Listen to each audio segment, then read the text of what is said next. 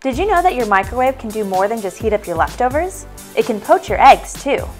Next time you're in the mood for poached eggs, crack an egg into a coffee mug filled halfway with water. Heat it for about a minute and you'll soon have a quick and easy gourmet breakfast. Want to add some bacon with those eggs? Place a bowl on a plate upside down and line up a few slices of bacon side by side.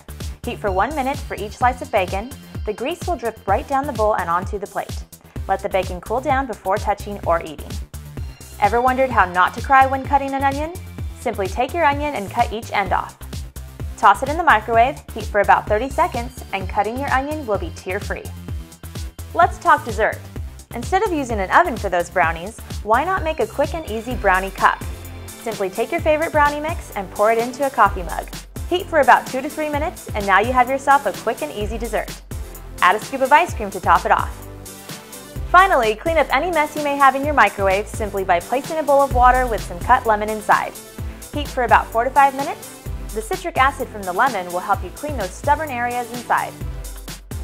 So remember, your microwave can go a long way. Try out these quick tips the next time you're in need of a quick solution. And remember, instant joy is just a click away.